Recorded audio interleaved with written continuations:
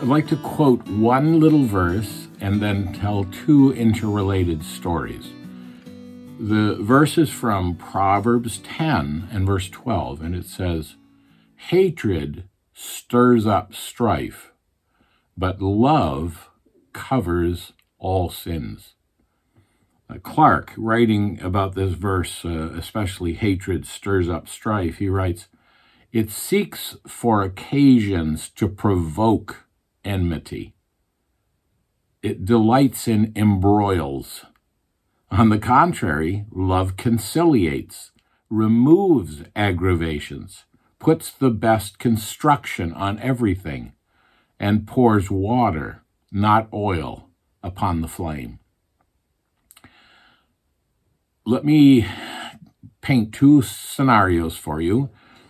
Two friends of mine, one very new, one an older friend, and these are struggles that we all face. But just in the last week or so, I had occasion to interact with both of these men. In the one case, you would recognize this person as being gentlemanly and well-raised, no tattoos, no belligerence, gracious in speech, middle class, hardworking, lots of attributes, lots of good characteristics. But as we spoke, he began to unfold in his heart all this bitterness and anguish. He was at the point of collapse.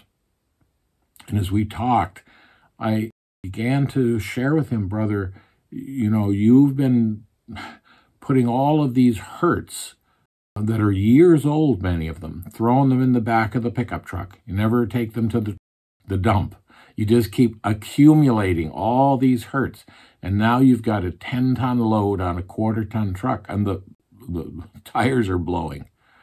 And you need to forgive. You need to sit in a chair somewhere and allow the Spirit of God to bring all of these issues to you, and you need to forgive." That's part one. I mean, that's, in a sense, the easy part. The hard part is not only that you don't hold these things against people, but then you turn around and you do good to them. You pray for them. You actively overcome evil with good. It's the only way forward for you. You're going to be crushed under this. When we forgive, we break chains, chains that hold us to those events and to those people and to those hurts, and we can't let them go. Forgiveness is not an option with the Christian.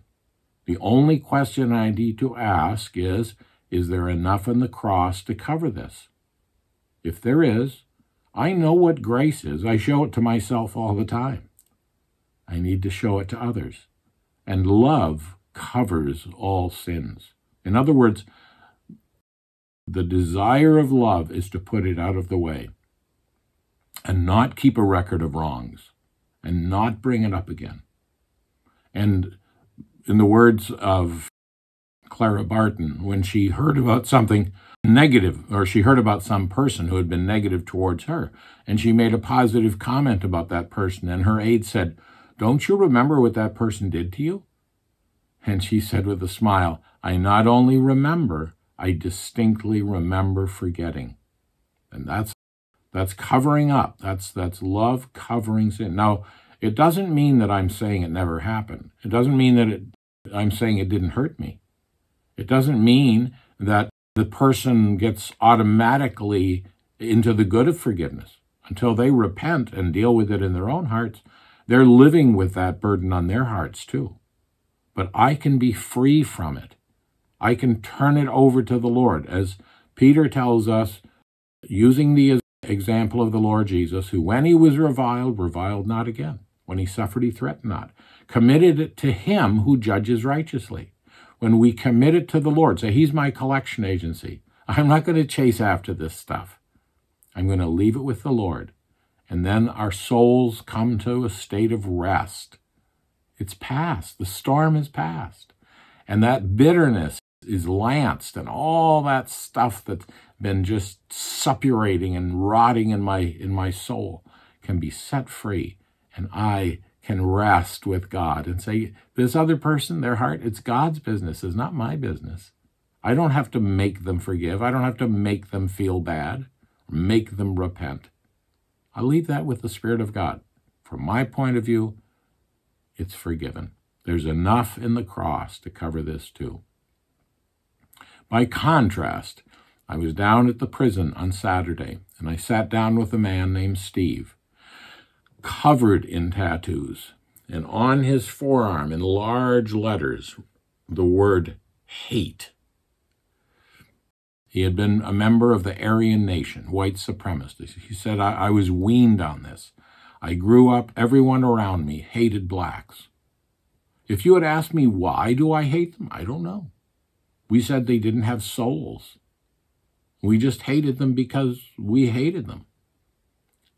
He said, I came into prison, and it was a war. And if you didn't belong to a gang, if you weren't affiliated, your life was worth nothing. And he said, we were constantly in fights, constantly attacking each other. And I just got so weary of it, exhausted, sick and tired of being sick and tired. And I got down in my prison cell, and I asked God to send me someone with some hope. He said, we didn't have black preachers around there. But the first person to come to my cell was a black preacher. And he told me about God's forgiveness and his love. And I sort of ignored him. But he sent me another one, and another, and 6 black preachers who came to his cell and brought him the message of God's love. And finally, he bowed his knees to the King of Love, and the Lord transformed his heart. What tremendous power in love. Love is the greatest force in the universe. That's the point of the book of Revelation. A little lamb's going to win the day against all these wild animals, the great red dragon, all the rest of them. Because love is greater than power. We will do things for love that you could never coerce us to do any other way. So here's a little watchword. Hatred stirs up strife, but love covers sins. It's my privilege to say, as far as I'm concerned, the cross covers that too. And I'm prepared to show the kind of grace to others that God is daily showing to me. The Lord bless you and enrich you, and may you be one of those who goes out seeking to be peacemakers by pouring out the love of God, which is shed abroad in our hearts by the Holy Spirit, who is given to us.